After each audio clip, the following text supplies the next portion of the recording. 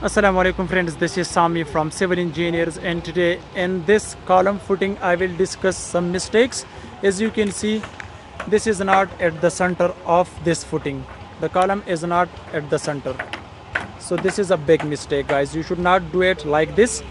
So I will discuss its reinforcement detail. So this is heavy project. Here guys, you can see it's RCC work.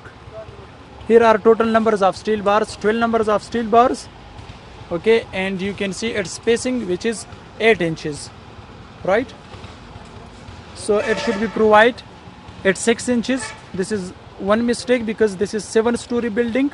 For that minimum we should take the lateral tie spacing 6 inches. Okay, but this is 8 inches, guys. You can see this is 8 inches, so it should not be provided 8 inches. It should be provided 6 inches. Now the column should be at the center of the footing, but this is not at the center, right?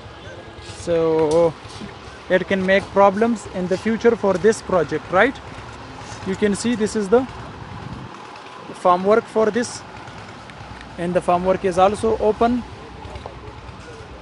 Here are joints. They should fill these joints. Okay, so this is a short video to discuss its mistake, right? So you should not provide like this. So thank you. See you in next video. Goodbye.